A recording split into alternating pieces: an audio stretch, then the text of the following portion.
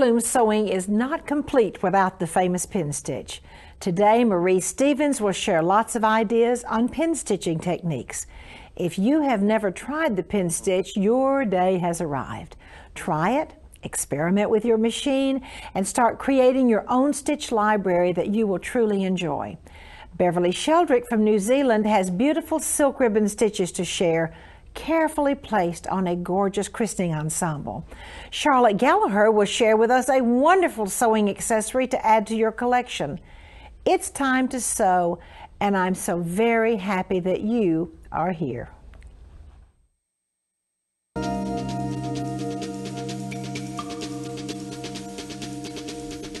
This is the most beautiful christening dress. You are going to just love it. We'll start at the top here. The beautiful decorative stitches with the flip-flop bow right on top of the decorative stitches. I have to pull this little sleeve down for you to see with the antique machine embroidery and the little bias sleeve band with the ribbons. But come on down and look at the front of this dress.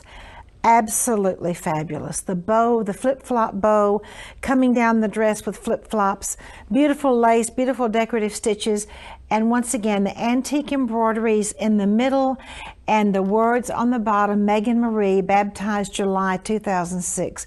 Absolutely spectacular christening dress. Now the bodice is what we're going to talk about right now. First of all, you have to trace off the bodice pattern on fabric before you do your stitching. Do not cut your bodice out. Then you come in and do your decorative stitching. And of course, in the christening dress, we do white on white. Do your decorative stitching. Then Marie shaped her bow separately from the dress, then spray starched and pressed, and then transferred her bow over to the beautiful bodice that she had machine stitched. And at that point, after you do your machine stitching, then you cut it out. Marie has an incredible technique for an extra stable lace attachment. Zigzag down both sides of the lace, then come to the back, slice the fabric open, fold one half back, fold the other half back, and then come back and do your wing needle pin stitch as your final attachment on the lace. I'm so pleased to have as my guest today Marie Stevens. Marie is an educational consultant for Janome. Marie, welcome to the show. Thank you, Martha. It's wonderful to be here. And thank you for making that beautiful christening dress for our viewers to enjoy. It was my pleasure. Thank you, Marie. I'd like to show you just the few steps that I took to make the bodice. I'd like to trace the bodice first on a piece of fabric so that when I'm doing my stitching, if the stitches pull the fabric in just a little bit, I can cut the bodice out later. My stitches are sewn on the bodice in pink so that you can see them. As you can see, I start a little before the neck, a little below the seam down here. So when I cut it out, all the stitches are even. Little lace bow, I shape, I press, lift it up and place it on the bodice before I can sew it. Pin it on the bodice, zigzag all around and pin stitch it all around. For my pin stitching, I take the fabric, I zigzag both sides. I then come round to the back, and with children's clothing, instead of cutting the back part away, I like to slit it down the center and fold both sides back. I then trim the sides. I've trimmed one side here, pin stitch them. This way it gives extra stability to children's clothing. I have the machine set up for a pin stitch, and I'm going to sew it for you. That would be after you cut the lace and fold it back, isn't it, Marie? After I cut the lace on this one. Okay. I've cut the lace, I folded it back and trimmed it on this side. Okay. And now I'm ready to stitch it. And are you using a wing needle? I am using a wing needle, a 100 wing needle. I'm using the F foot on the machine. This is the applique foot, so I can see exactly where I'm going.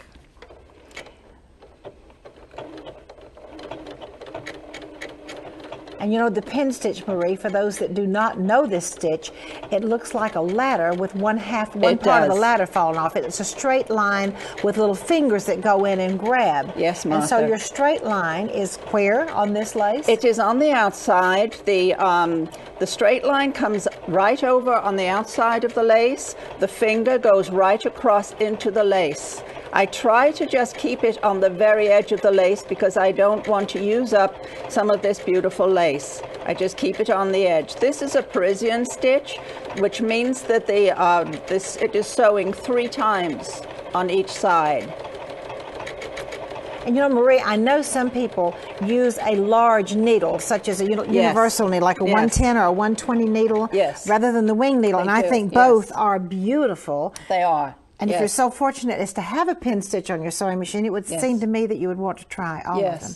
I have. And I love your extra stable lace shaping technique too, or your extra stable lace attachment sheet. Marie, thank you so much for this beautiful dress you've made and these techniques. Thank you. And now Marie has some sewing inspirations to share with you.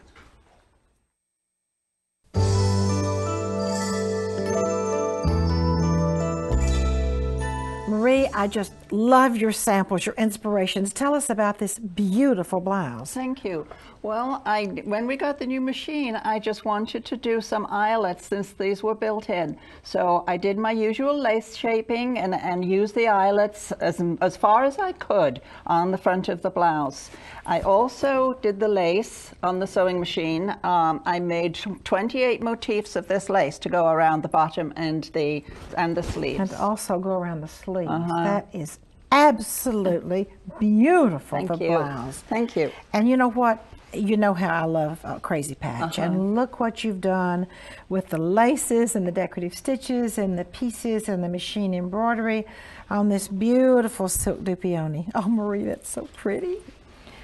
Table runners happen to be one of my favorite things to do in the whole world in sewing. Tell us about this one. This one is in the normal sew, and these are all normal sewing stitches that I put together on my edit screen and designed the layouts for them. Absolutely. With sewing stitches. Absolutely beautiful.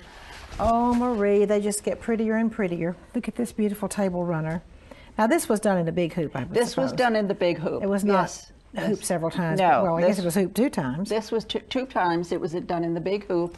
And then around the edge, I just put decorative stitching here and around the edge. And Marie, you have such elegant taste with your colors. Oh, I just love Well, I just love gold and white. So. Oh, well, I don't blame Obviously. you. And look at this. Now, is this a purchase table runner? This is what they call a blank. Okay, a blank, okay. Absolutely. And then this is again hooped twice in the big hoop with a decorative stitch around it. So once you get the blank, quick and very easy. Just enjoy your embroidery machine and have fun with absolutely no sewing. Yes.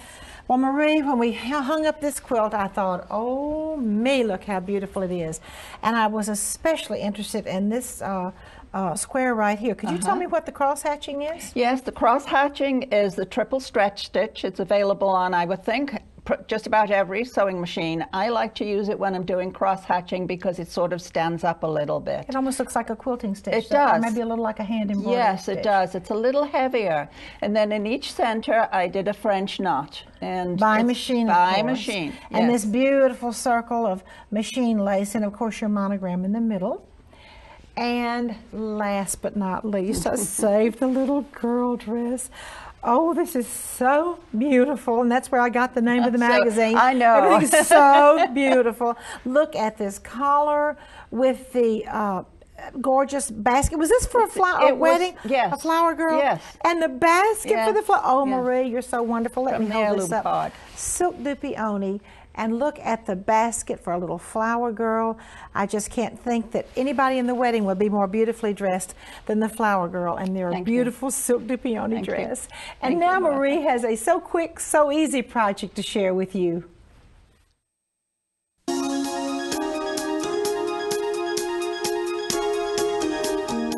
Marie, you make such beautiful things, and I absolutely fell in love with this little jar or vase cover that is sewn in a circle, and it covers this beautiful vase that all of us have about 15 stored away somewhere. Yes, the little plain florist vase.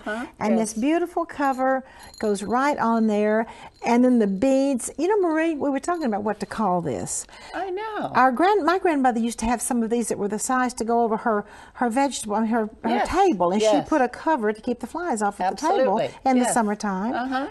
But anyway, hopefully we don't have any flies in the house now. Hopefully we don't. Keep the windows down, don't we, with air conditioning. But that is just beautiful. Show us how you did all the circular stuff. And the this one here, it's not weighted with beads. It just has lace on the end, and I thought it looks like a nice little doily. But we do the circular stuff by putting the circular sewing attachment on our machine, putting the center right in the middle of my design here, choosing a stitch, a decorative stitch, and just sewing as if you're going to sew a straight line. But with it being on the circular sewing attachment, it's going to sew in circles. That makes it so easy. It's so easy. I would suppose that if you didn't have one of those circular sewing attachments, you would simply draw your circles and attempt to keep it in the, but it would be very hard. Yes, it would be very hard. What stitch are you using? I'm using the briar stitch. It's called patchwork on here, but it's called the briar, or it's called the feather on some machines. You can, whatever you call it, but I think you can do any stitch on here. You could do twin needle. I have some twin needle on here to show you. And do any stitch you like, as many as you want to do. You can do the twin needle then, the double needle pin stitching. Double needle pin stitching is right here. Using the circular attachment too. You know, Marie, as I was looking at that beautiful circular piece, it seemed to me that would be wonderful for coasters, and maybe even for, could you use a circular placemat? Yes, absolutely. Well, this is beautiful, and it'll be wonderful for coasters, as well as for our really sweet little jar cover, and of course a doily. Yes. Marie, this is absolutely beautiful. Everything you've made, it's just been such a joy to have you here in my sewing room today. It's been a joy for me too, Martha. Thank you so much for coming. And now we have sewing accessories for you.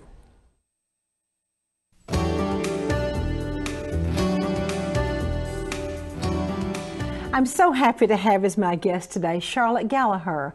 Charlotte is Machine Embroidery Director of Martha Pulling Company. Charlotte, welcome to the show. Thank you, Martha. Now, this beautiful, beautiful sewing organizer. First of all, I have to show our viewers this wonderful pincushion with the little petals and with the little elastic piece that slips over the wrist. I think I'll just wear it right this minute. That goes with this beautiful sewing organizer that I absolutely love. And we'll just hold it up here so our viewers can see how fabulous this is, with the machine embroidery and all the pretty elements. Lots of pockets. Now I'm going to hand you this little pin cushion so everybody can see it a little bit better over there. Okay. In a previous session, we did the beginnings of the pin cushion with a circular attachment, and to finish it and do the petals and the strap that goes on it, you will need a bias strip folded in half, right sides together. Then you can either trace the scallops that are the petals, or I used a paper template and I stitched right on the paper, and that way I didn't have to do all the drawing. So your fabric is really it's underneath there, right? And then you shorten your stitch length just a little bit, and that helps to perforate the paper. And this piece has been stitched, trimmed, and clipped, and then you turn it right side out, and with either a double stitch or your gathering foot, you're going to gather up the length of petals. And this goes on the back of your circular pincushion you have already created, and you'll have to fiddle with the petals just a little bit to get them like you want. Pin them on to this area of the pincushion and then baste them onto there. Once that's done, we also created a back for the pincushion with the circular attachment in the previous episode, and you're going to pin that on and stitch it, leaving an opening on two sides. Stitching by hand, of course. Yes, you have to do that. Then you will take another bias strip, stitch right sides together, a 1/4 inch seam, insert 3/8 inch elastic in it with a bodkin, turn it right side out of course, and then adjust the elastic to fit your wrist. That will be inserted into the opening that you let on each side, opposite sides, and then you've got your finished pincushion.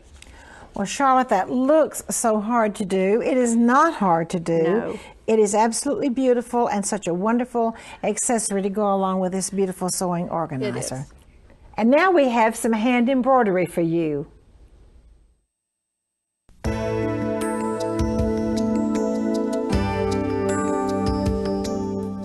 I'm so happy to have as my guest today my dear friend and business colleague Beverley Sheldrick from New Zealand. Beverley has taught all over the world and she has authored several books. And Beverley, welcome to the show. Thank you, Martha, for the invitation. It's always wonderful to be here with you. And I love this beautiful dress, and thank you very much. The dress you have made for William Joseph, our new grandson. And tell us what stitch you're going to do today. Well, Martha, today I'm going to show the viewers how to make a carnation.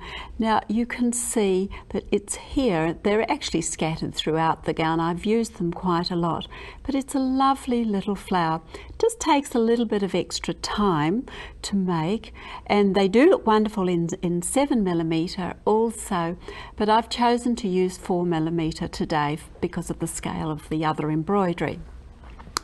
You will also see that they're here on the little booty. We've got several of them there, these creamy, fluffy little things here. Now, they're quite so easy to do, as long as you remember the rules. Okay. Now, the first thing, viewers, that you really do need to take care of is this little football. You'll see I've drawn this little football here. Now, the mistake that so many people do is they draw it too big. You can see that this is barely, I suppose, a quarter of an inch, certainly no more, even with a bigger one. Don't be tempted to try to be over generous with this piece here. Now, the next thing that we're going to do is you will see that I've gone over with, I've done these little whipping stitches, and I'm going to show the viewers how to do it. I've gone across this top section here.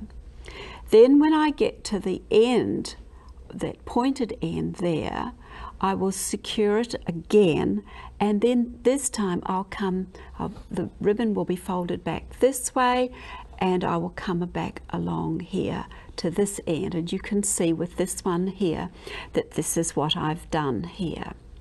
And last but not least, I've taken the ribbon, actually goes round in behind there, and then I've taken some green to make the cyclax to go there, and I'll show you how this is anchored there. And then, of course, it's that tortured feather stitch of mine to give us those lovely nubbly stems that we know that carnations have. So here we go. Here's my little football drawn in here. And I've chosen to show you this with these black stitches so that you can see. Now, viewers, it's a whipping stitch. Don't be tempted to try and do a gathering stitch. It doesn't work. So what I'm going to do is I'm just going to do these 5 little stitches along here like this. You'll see there's just 5. Can you see how that I'm just taking the little edge there like that, just catching it like this, and then I'm going to just pull them up like this so that those gathers go right back to where my needle came up in the first place. But just get that out of the way, and I will go through to the back like that. Now, because I don't want a particularly large one, I'm just going to come up in the middle here, and I will do another 5 of those little running stitches. Come along. You will see with this one here, I have now gone right to the end. I've taken an extra stitch there just for security. I've now folded this back here like this, and you can see that I have already started to put these little whipping stitches just on the edge of it there. That will then be gathered up like that. I'll secure it, go through to the back. I'll come up again here. So we've got 3 across the back and then 2 of these little bundles across the front there like that. Now you will see that I've got some green here. I'm going to take that up there like that, and I'm going to take this green, I've got 2 strands of green embroidery floss there. I'll take that through there like that. I will bring this down. I'm just going to take it just below there like that. And then I will bring this up underneath here, just inside like that. And then it will be these 2 elongated or tortured feather stitch like this. And it really is very, very simple. You wouldn't normally do it quite as big as that, but this is a well-endowed stem. So just putting that to one side, we've just got a little moment longer, so what I would like to do is just go back over this little section here with you, because I find that what happens is so often people say, well, why can't I just do a little gathering stitch? It's going to create the same effect. But viewers, it doesn't. You really do need to have those whipping stitches that, as I said, come just like that. It then makes it so easy to then just draw them up like that, and it is very, very secure. If I had a gathering stitch, it just doesn't have the stability that doing it like that. And of course, when you get to the point where you've got the end, then I'm just going to take that round and put that in there in the back like that, and there it is. Beverley, thank you so very much for sharing with us this beautiful carnation stitch, and for always being here on Martha's Sewing Room. Martha, it's always a pleasure to be with you. Thank you. Thank and you. Now I have a beautiful older girl's dress to share with you from my vintage collection.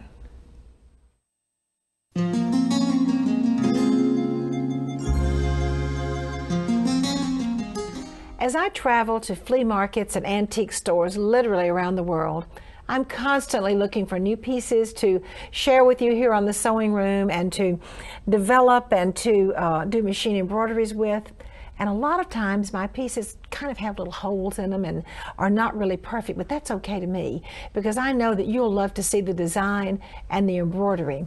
This little dress is a magnificent piece. It has beautiful, beautiful embroidery. These are Swiss embroideries, and it has pin tucks. Well, really they aren't pin tucks, they're folded tucks, but I do want to show you that there are some little holes, and this one has a real interesting patch. One of the things I love to do with these clothes is to see how they have been mended, and this little one was mended by hand, but it really wasn't a very good job because it kind of fell apart. And I want to show you on the sleeve here too, there's another little hole that nothing was done about mending that, and probably I'm not going to mend it, although I could hand whip that, or even put a little bit of organdy behind it, a little bit of netting. This is a pigeon-breasted dress, very typical of around 1900 to 1910, even a little bit before. Look at the beautiful skirt. It has 1, 2, 3, 4, 5, 6, 7 pin tucks, a beautiful Swiss insertion, and a beautiful piece of Swiss edging. And it also has a piece right at the top that is beading or ribbon slot, also from Switzerland, that ribbons would have been run through. Let me turn it over to the back and show you how beautiful the back of this dress is. Once again, I told you that this dress has some little rotted places, but it was okay with me because I wanted to buy it for you to be able to see the design of the dress and the beautiful embroideries which we love to create by hand and by machine. Thank you so much for joining me in my sewing room today. I would really like to invite you to come back next time.